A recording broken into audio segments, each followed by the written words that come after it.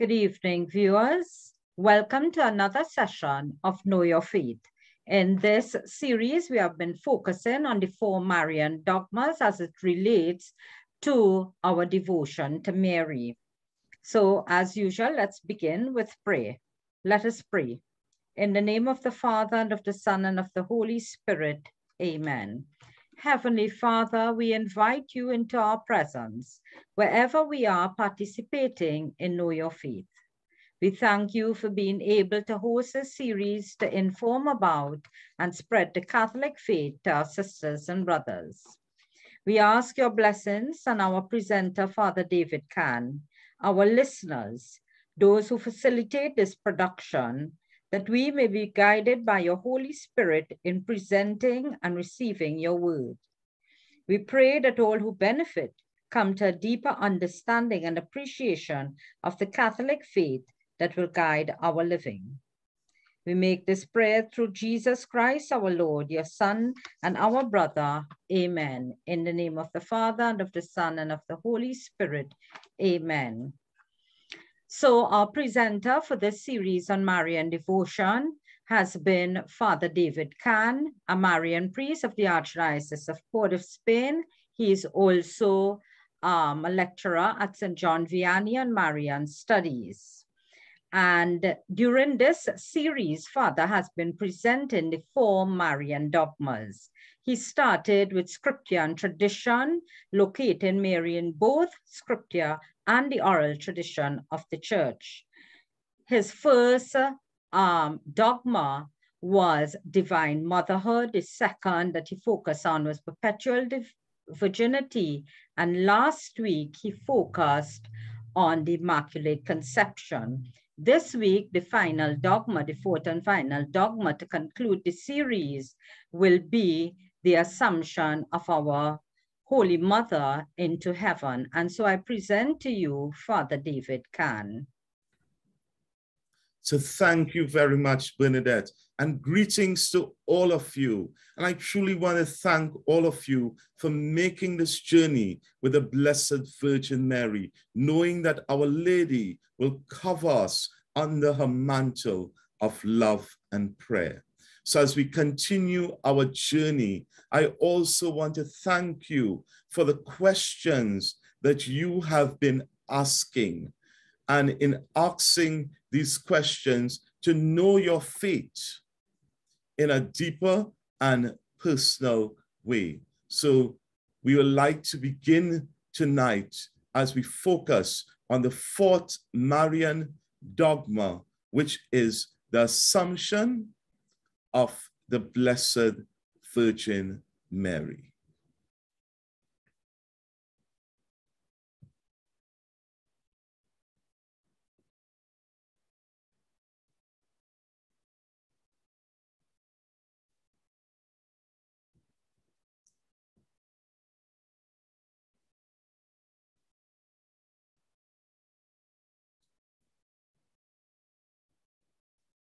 So as I mentioned, I truly want to thank you all for the many questions that you have been sending. So the questions will be answered in the presentation and also at the end of the presentation. So we want to continue to hear from you. So please send your question via WhatsApp or at the email address. So the 4th dogma, the Assumption of Mary. For Catholic Christians, the belief in the Assumption of Mary flows immediately from the belief in her Immaculate Conception. As last session, it was mentioned that these dogmas do not stand on their own only. They are all interrelated and interconnected. So Mary was immaculately conceived. So Catholic Christians believe that if Mary was preserved from sin by the free gift of God, she would not be bound to experience the consequences of sin debt in the same way we do. Because in Revelation chapter 21, verses 27 rather, we read that nothing defile will enter the kingdom of God. And what makes a person defile? Sin. So therefore, what God did for Mary at the Immaculate Conception, he does for us in baptism. He frees us from original sin. And being freed from original sin, Mary did not commit any personal sin. So therefore, she's undefiled. So being undefiled, she can enter into heaven.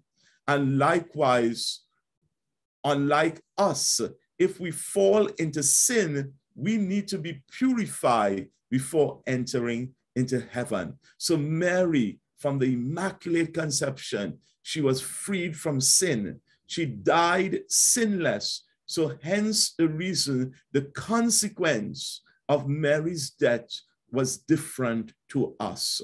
So Mary's Assumption shows the result of this freedom from sin, the immediate union of a whole being with her Son, Jesus Christ, with God at the end of her life. So what is the theological development?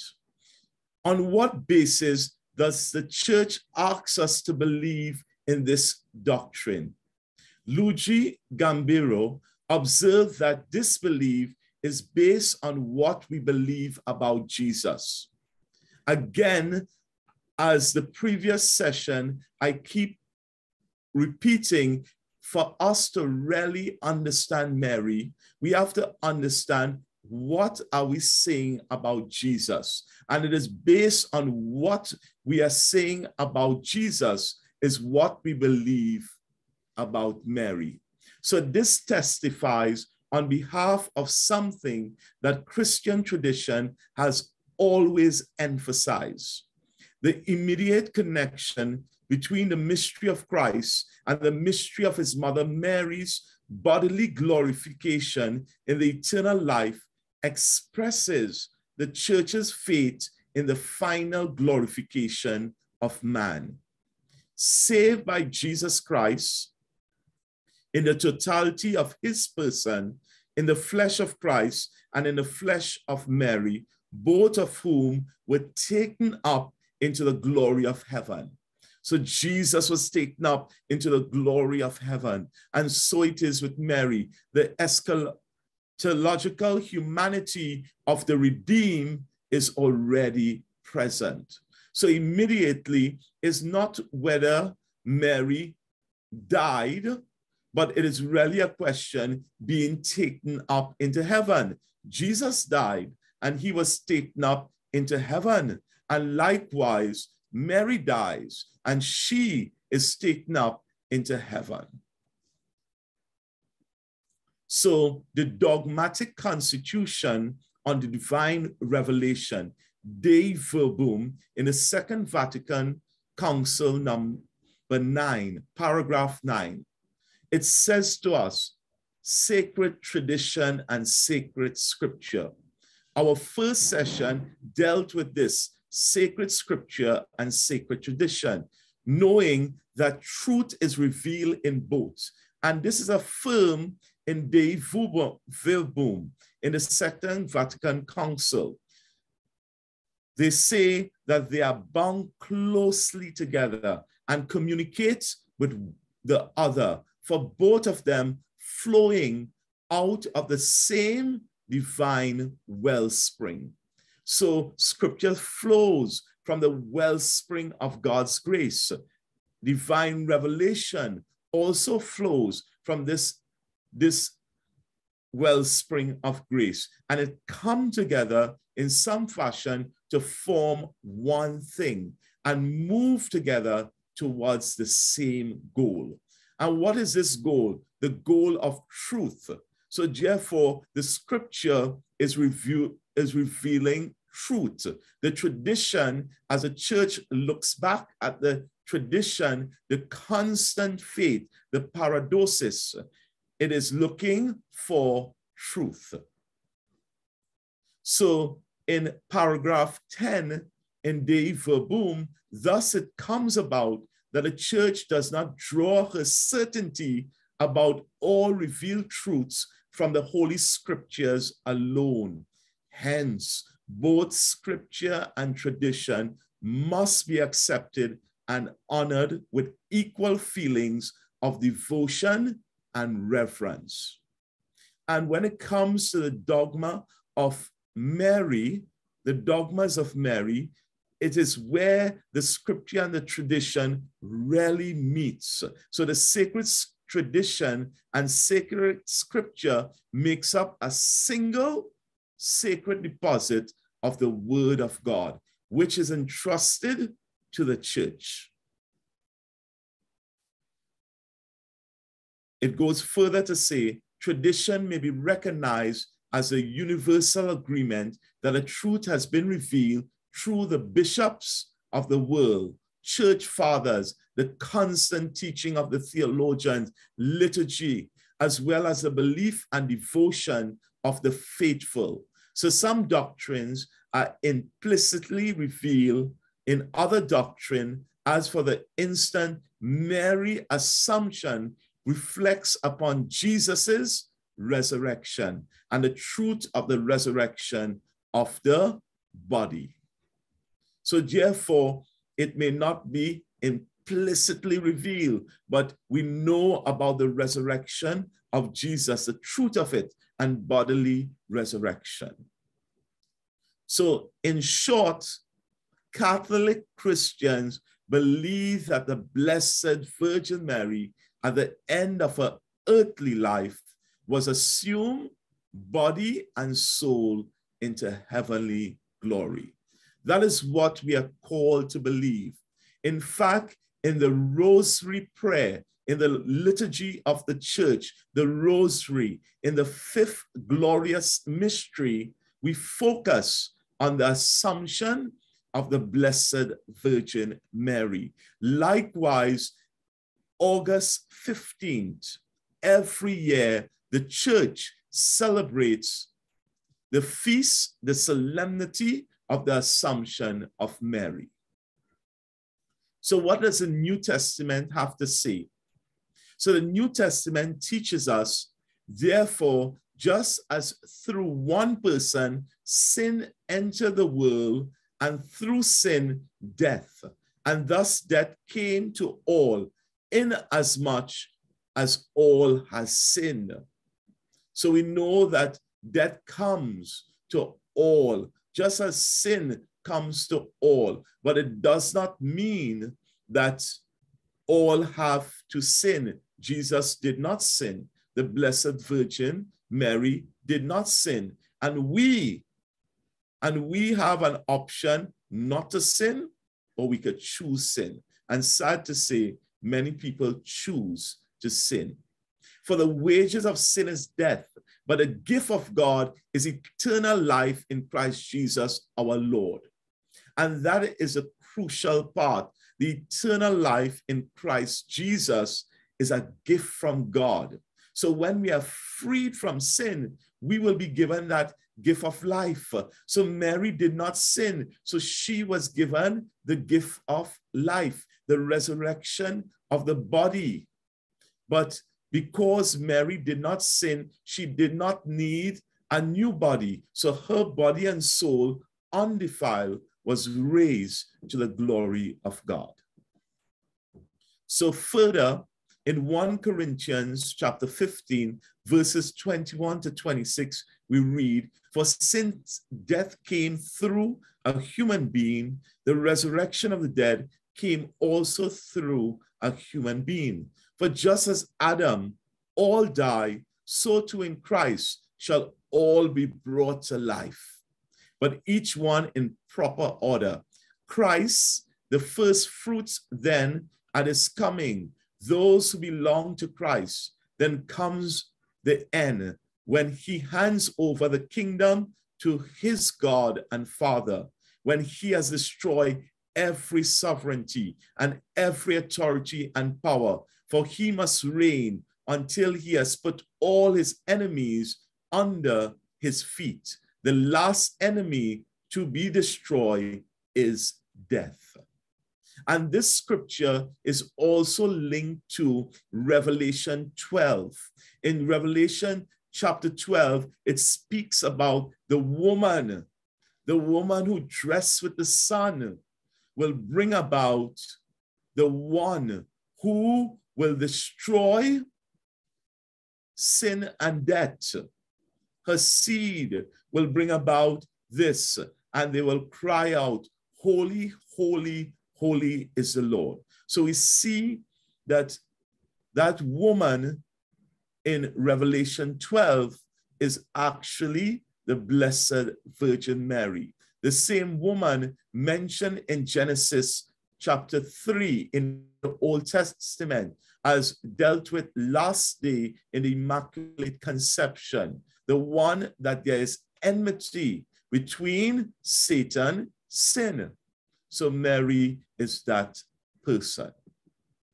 So since sin and death are the fruits of Satan, the freedom of Mary from the original sin of Adam, the Immaculate Conception, also frees her from the consequences of sin also, because she did not sin. So there's no consequence of sin in her life.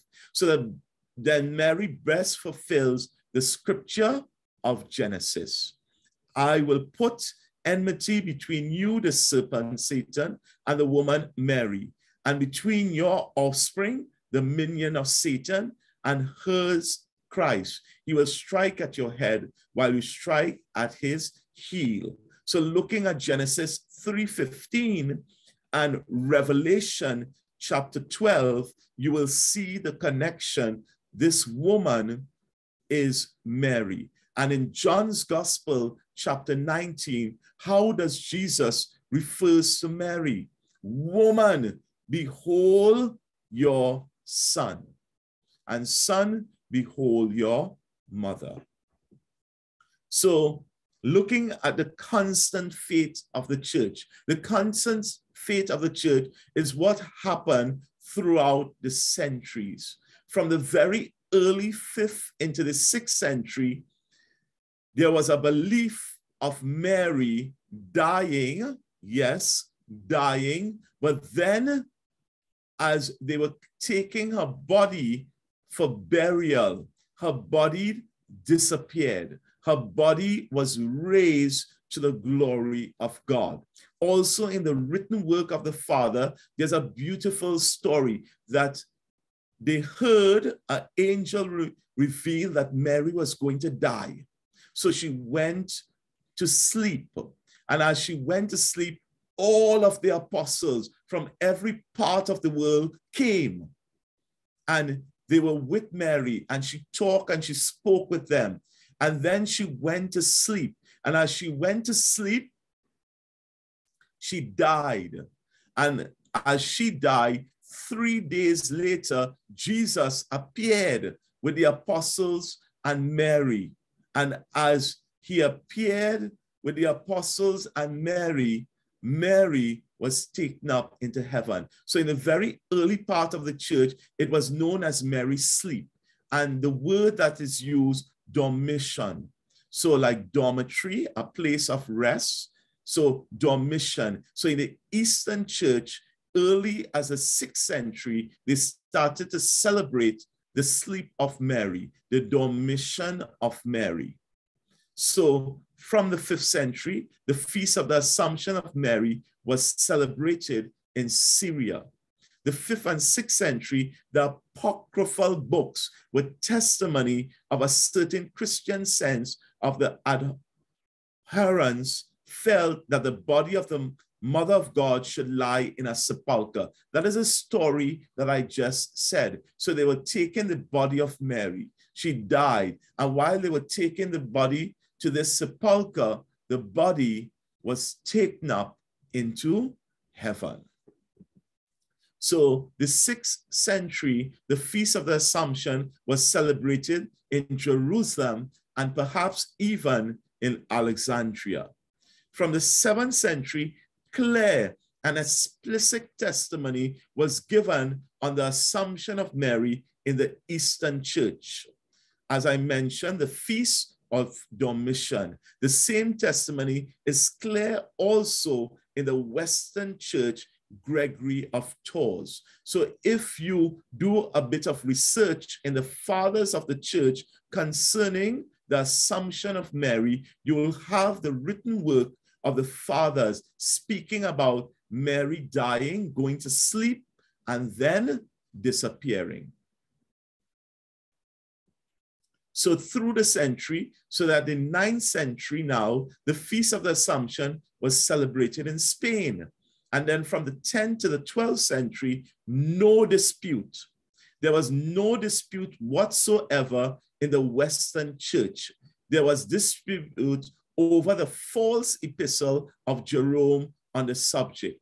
So therefore, some of the written works that were disputed, but they believed that Mary was assumed, body and soul, into heaven.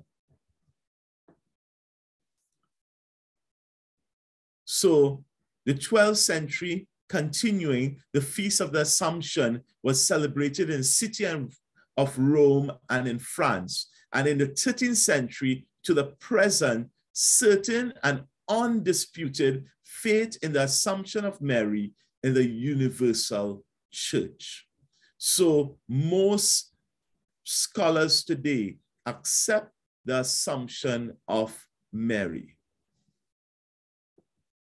So in 1950, Pope Pius XII, he declared infallibly ex cathedra. And last day's session, I also explained infallible, meaning without fault. Without fault, when a pope sits on his cathedra, his chair, and he speaks on faith and morals and doctrines. And here, Pope Pius XII, he's going to proclaim the dogma of the Assumption. So this is what he says: Mary, having completed the course of her earthly life, was assumed body and soul to heavenly glory. Taking that statement, Mary, having completed the course of her earthly life, was assumed body and soul to heavenly glory. That is the dogma in a nutshell. So what is the final words? The magisterium. This is the official teaching of the church, has stayed conspicuously silent regarding whether this process entailed Mary's physical death. So the church never says anything about her physical death. The teaching merely states that Mary's body and soul was assumed at the completion of the course of Mary's life. And that is our journey. At the end of our life, we need to be purified to enter into the glory of God. Revelation 21:27, nothing defiled will enter the kingdom of God. What makes a human person defiled is sin. Mary was created immaculately, immaculate conception. She did not have personal sin. So at the natural end of her earthly life, she was undefiled. So she was taken body and soul into the glory of God. So just to let you know from now that our session on Mary has come to an end on this final Monday of this month of May, the month of Mary. So we look forward to the new topic to come next month. You will hear more about that. So please, we want to hear from you. So do send your questions via email or WhatsApp.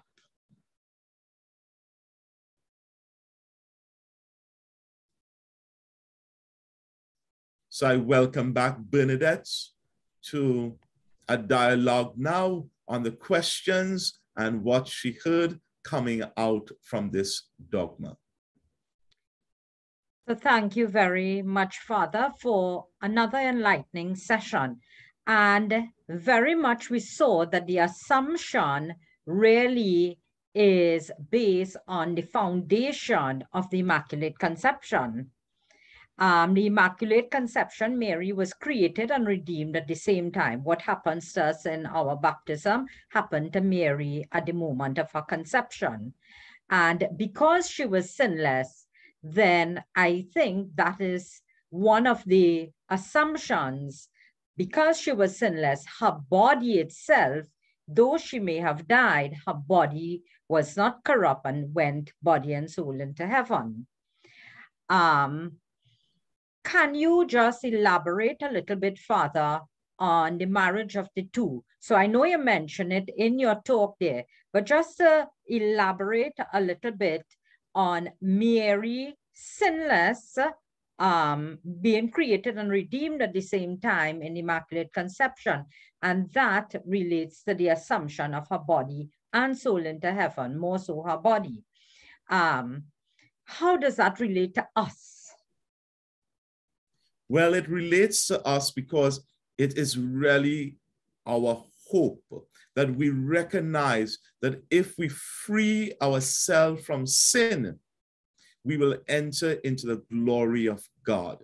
So in this life, we will be faced with many obstacles, challenges, but it does not mean that we need to give in into temptation and fall into sin.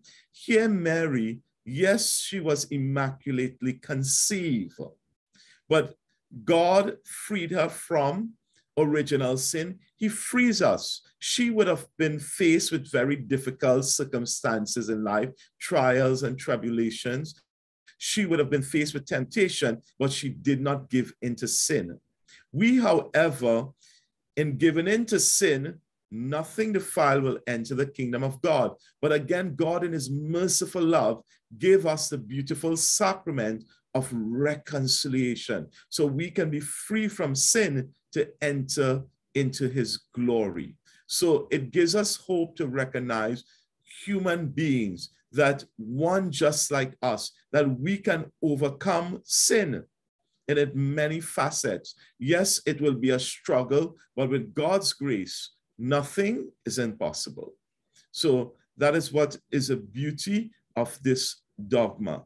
And for us to concretize in our minds and heart that God wants us to be with him. From the very beginning, if we looked at Adam and Eve were created with body and soul.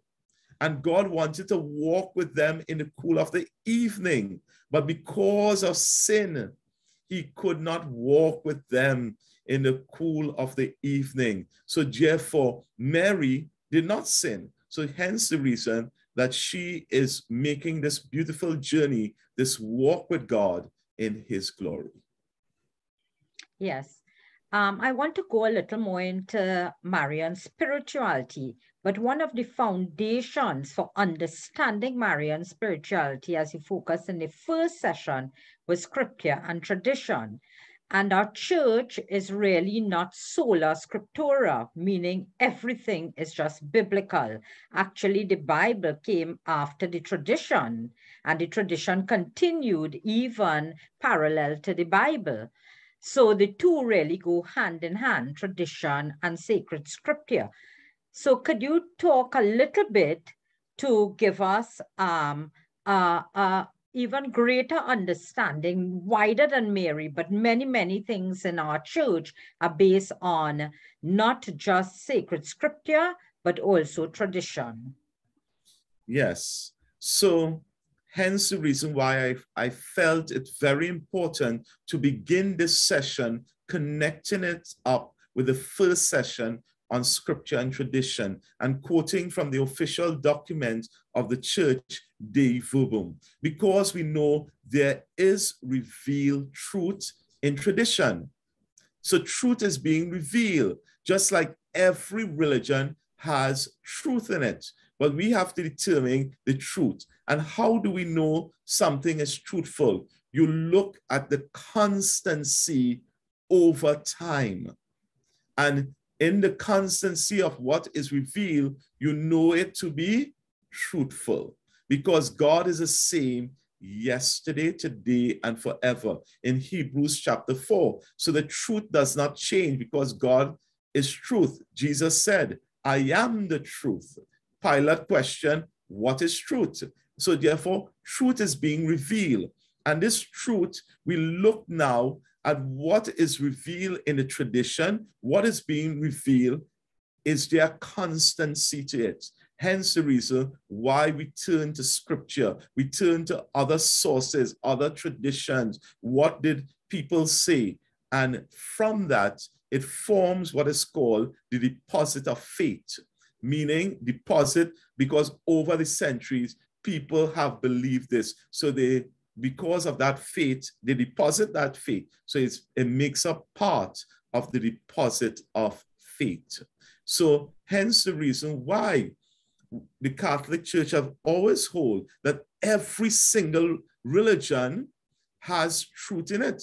And we can discover the truth in every religion. We may not agree with certain things, but some things remain truthful in every religion. For example, every religion believes that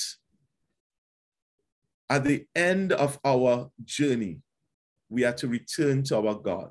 There is freedom. So therefore, that is a truth. It happens differently.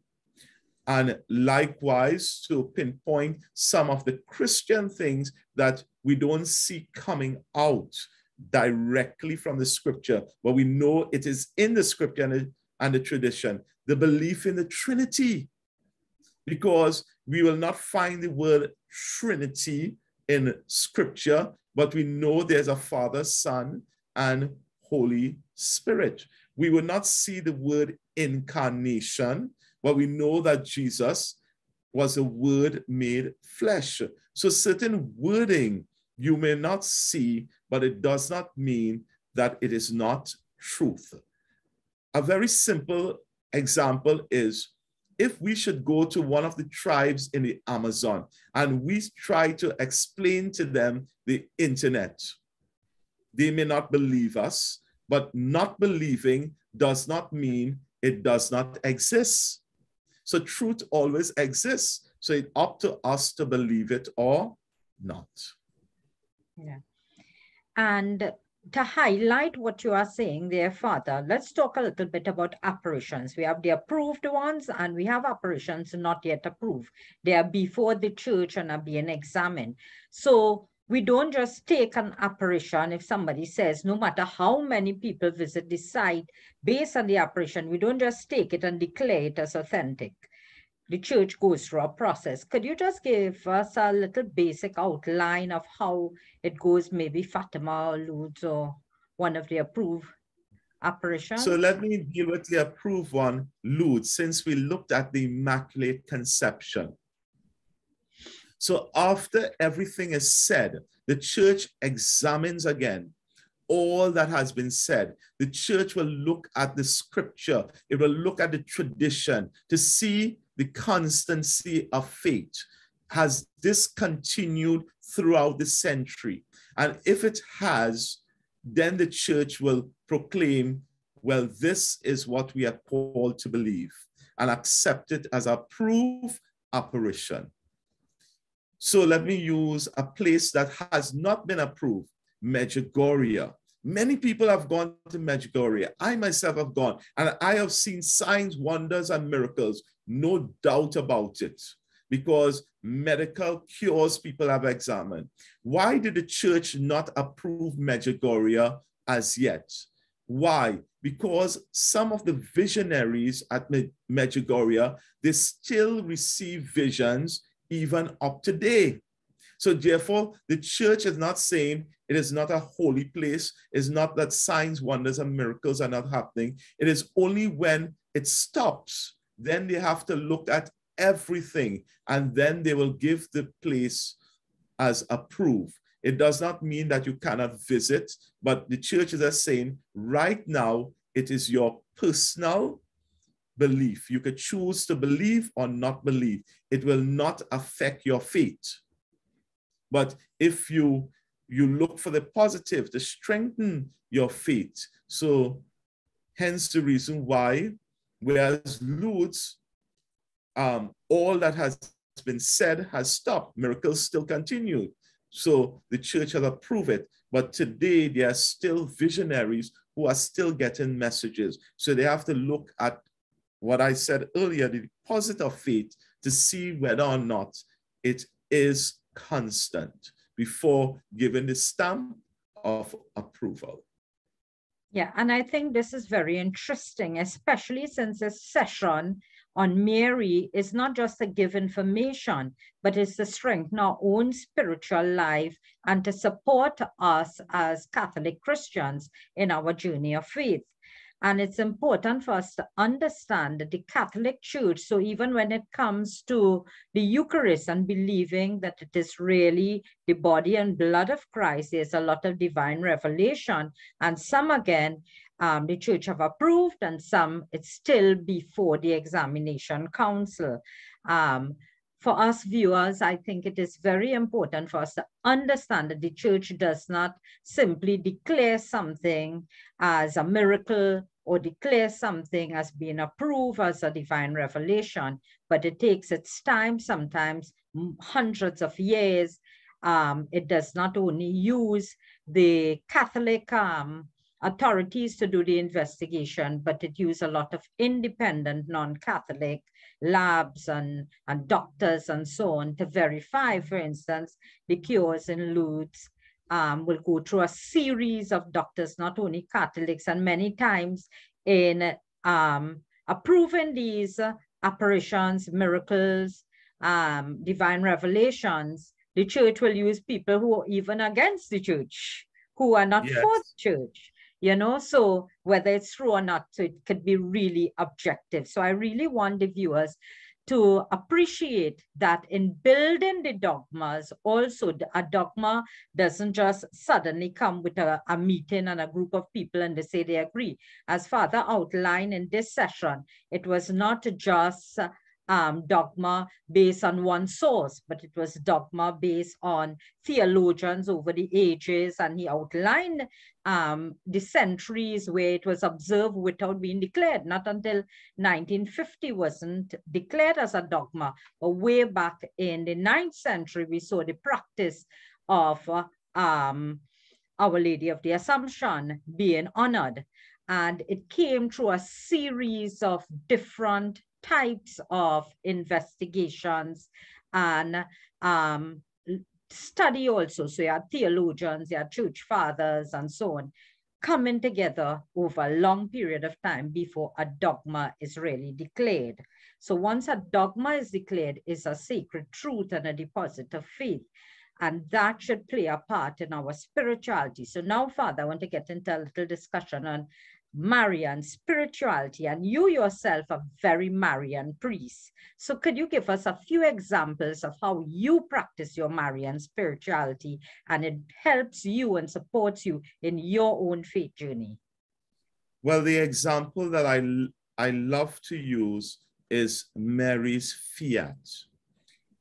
My own Marian spirituality. What is Marian? What is the Marian spirituality, the fiat? It is Mary, yes to the Lord.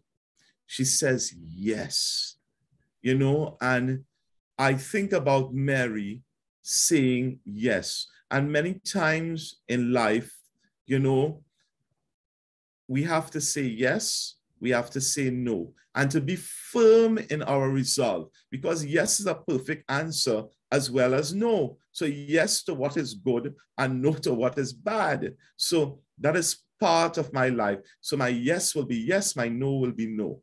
Also, as a priest, for those who have struggled believing in the body and blood of Jesus, Corpus Christi will come very soon, the body and blood. So whenever the host is held up, even before I was a priest, and that host is held up, and the priest says, body of Christ. And when I say amen, because amen means so be it, I see that as like Mary's fiat saying yes, because when Mary said yes. What she was saying yes was to receive Jesus in her body, to become his mother. So I am going to receive Jesus in my body. So yes, I believe that this is Jesus. And there are many instances similar to this. So the way that I treat people. So Mary's visitation to Elizabeth, Mary, how she went to look after her cousin, that, you know, when she heard that her cousin was already in her 6th month, she left. So therefore, going to help people, Marian's spirituality, reaching out.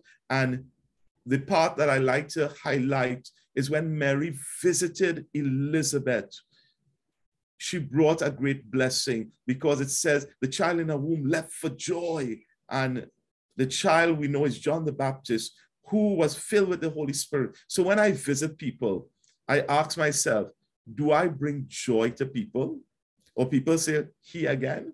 Or when I leave them, are they filled with the Holy Spirit? You know, that whole spirituality of hospitality, that when we encounter people, they're supposed to be in a better place. And the many instances of Mary's life. Last day I mentioned on the spirituality, learning not to react, but to respond. Mary pondered and cherished all things in her heart, that we sometime before we react, let us sit back and ponder so we will respond. So there are so many gems of Mary. That is why I firmly believe she is a true mother, because a mother is the one that nurtures, give an example. So she's truly the mother of the whole church, the mother of heaven and of earth. Yeah, one particular thing I remember you sharing in a retreat, when you were discerning whether you wanted to be a priest or not. And you shared that Anthony Panton, after seeing him, he told you to go and pray. And you went to pray at a particular church and you smelled roses and you felt, but you were asking Mary to help you to answer whether you should become a priest, enter the seminary or not.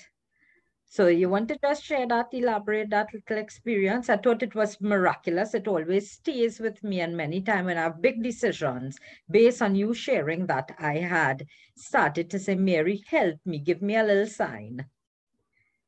Yes, because, so let me say this, so it's a bit of testimony on my own journey. So first to begin, when I was younger, I never thought about becoming a priest. That was the first, this thought in my mind, to become a priest. And likewise, when I did make the decision to become a priest, I met with Archbishop Anthony Panton way back in 1990. And when I met with him, he said to me, go and pray about it. And I went to Rosary Church, because at that time I was teaching at Rosary Boys RC School.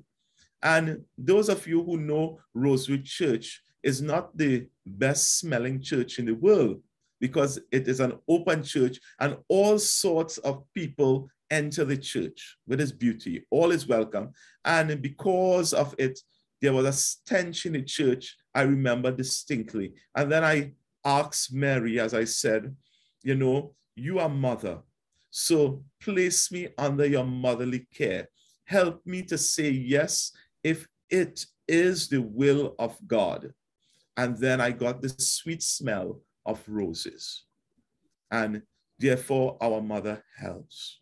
Many times in the night, after a long day, situations in my life, there is, you know, trials and tribulations, as I said. And I asked Mary, I need your comfort.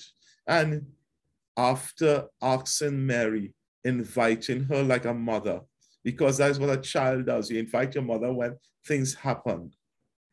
And what happens? I'm able to sleep, as you say, as a baby. What I hold through is to the commandments of God. One commandment says, honor your mother and father. And Mary is a mother of Jesus. So therefore, I know if I ask my mother to ask my brother Jesus, he cannot be disobedient. Obviously, if it's something bad, she will not ask, but if it's something good, because you know, a mother, faith. This is a woman who has faith. So when I think my faith is weaning, or I don't have enough faith, because how does Jesus answer us always? Scripture teaches us. He says, your faith. So I turn to Mary to strengthen my little faith, to also ask. And that is what you remember. So I had faith now because I said I was not thinking about being a priest. And I said, well, I need a little strengthening of faith. So I turned to Mary, and that is where the confirmation came. And doing the will of God, we always need God's grace. And I remember in Legion of Mary, we had to focus a lot on Mary being the mediatrix of grace. And our leader, this is how she described it, that there's a tank of grace and Mary is the tap. So when you turn on that tap, the graces flow. So Mary is the mediatrix. She's like the tap to the tank of grace. And I really do feel also that many times when you pray through Mary, you pray the rosary, you pray and you do any Marian devotion, whether it's a novena, whatever you are doing, any Marian devotion, your faith is strengthened. You have the grace to do God's will. So I really do think that if it is one thing we want to encourage you viewers in this series, as you have understood Mary as a mother, Mary and her Immaculate Conception, the Assumption, and also her perpetual virginity that allows Mary to be all our mothers. And we can really appreciate that she's also the mediatrix of grace.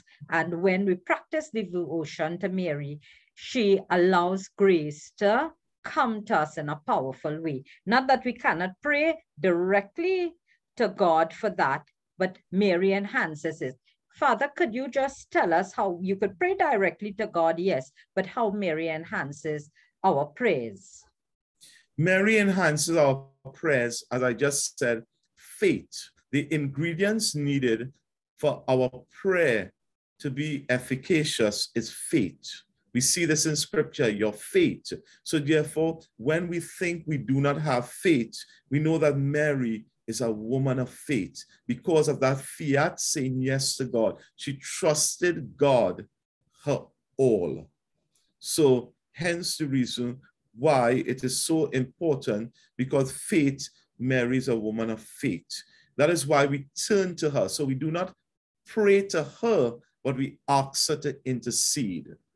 We ask her to intercede. And when we ask Mary to intercede, to pray with us, she's going to ask Jesus. So Galatians make it very clear that Jesus is born of a woman. He's born of Mary. It also says that there's one mediator between God and man, which is Jesus Christ. So therefore, when we ask Mary, she is going to ask Jesus. So John chapter 2, the wedding feast at Cana, what did Mary do? Mary asked Jesus. She didn't do it. She knew that the wine ran out, but she said, do whatever he tells you. So is asking Mary to ask Jesus. Many people will say, well, why don't you go? As you just said. Well, sometimes we don't go because one recognizes our faith may not be strong enough. So therefore, we ask the woman of faith to assist us. So that is really Mary's assistance in our prayer life, a life of faith, because no doubt about it, she is the woman of faith. Yeah. And as you brought in the wedding at Cana, I think that is a really a scripture that really relates to Mary as intercessor. And just as we find in the world today, it's important to have intercessors interceding for the issues of the world. Shouldn't we value Mary as this really pure intercessor? Because we have more at this point in time, as I look on my chat and all of that, I see people adding me on to all kinds of intercessory groups. So we have tons of intercessors right now because they are seeing the need for it. And here we have a very pure intercessor. Shouldn't we value her as intercessor even more? Yes, because even so, did Jesus not say to his disciples, go and pray for the coming of the Holy Spirit? And what does Acts of the Apostle? They could have prayed on their own. Jesus told them, go and pray. But who was present with them at prayer? The Acts of the Apostle, Mary was there, because the apostle recognized they are praying with a woman of faith. The same woman who was overshadowed by the Holy Spirit, the same Spirit given to us in baptism, she has, so she can also pray with us. And we mustn't negate that Acts, because many people talk about the Spirit. They could have prayed on their own, but they prayed as you use, with a pure vessel, the Immaculate Conception, the Divine Mother, the Perpetual Virgin they prayed with for the coming of the Spirit. That's interesting, because just now we'll be celebrating Pentecost, and many of us will be praying the novena to the Holy Spirit. And it will be very important for us if we could do just like the apostles. They prayed with the Holy Mother at their side and as part of them. So for us to incorporate her in our prayers and pray with her for the coming of the Holy Spirit in our lives. Father, can you summarize for us and include in your summary how we can live a more Marian or devoted to Mary to strengthen our own faith life? So add that on to your summary of what you have done in this series so far. So in this series dedicated to Mary in the month of May, we looked at scripture and tradition. It is very important for us to direct our lives with the scripture and tradition, the truth of our faith. Mary lived the truth. So she is part of scripture. She's part of the tradition. And in the scripture and tradition, we see her as divine mother. She's divine mother because she carried Jesus in her body. We likewise, if we think about this divine motherhood of Jesus, we could think about whenever we receive Eucharist, we are carrying Jesus in us. So therefore, what is expected of us? If we are to nurture the child Jesus, how will we nurture? Will we nurture people to obedience of goodness to bring about blessings? As we move into the Immaculate Conception, Mary, what God did for Mary at her Immaculate Conception, he does for us at our baptism. Mary did not sin after Immaculate Conception. When we are baptized, do we really live out the creed that we profess? Do we fulfill the baptismal creed to reject Satan and to believe in God? The parents and godparents who say that for the child, those who are not baptized as adults, by your example, have you really been a divine mother? And the way I use divine mother here, I'm using a holy person to direct your child. So we see that in Immaculate Conception. Likewise, the perpetual virginity. Can we be chaste in our lifestyle? Because we know the world we live in is so rooted in sexual sin, so rooted in pornography. Can we not be chaste and really uphold married life and promote the marriage, the sanctity of marriage between a man and a woman? So therefore, the end result will be a child, a family, a whole, like the Holy Family of Nazareth. So therefore, in our perpetual virginity, an example of being chaste for God. And likewise, the Assumption, knowing that God longs for us to be in glory, for us to be with God in glory in body and soul. Well, nothing defiled will enter the kingdom of God. So we learn from this example that we must be free from sin. That when we have an opportunity to do good, we do good. And what is a good thing to do? When we sin, we repent. So that we too will be in the glory of God with Mama Mary and Papa God. Thank you very much, Father. Thank you for this great series that you have done, enlightening us on the 4 Marian dogmas and how we could strengthen our devotion to Mary so she can help us on our faith journey. Thank you, viewers, and we pray God's blessing, and we consecrate Father and you viewers to our Holy Mother as we pray that she protects you with her mantle. She pray for you. She cover you in her mantle of love, prayer, and protection. And I thank you, organizers. Father, it was an honor sharing this platform as a moderator. So now I hand over to Gary.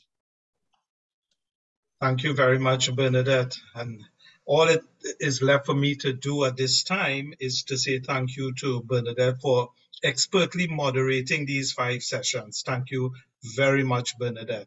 And of course, Father David, for your expert knowledge on Marian devotion and theology and spirituality. We want to thank you very much for leading us through these sessions in this month of May, the month of Mary. So thank you very much on behalf of CREDI, Office of Pastoral Planning and Development, and CAMPSEL, the producers of Know Your Faith.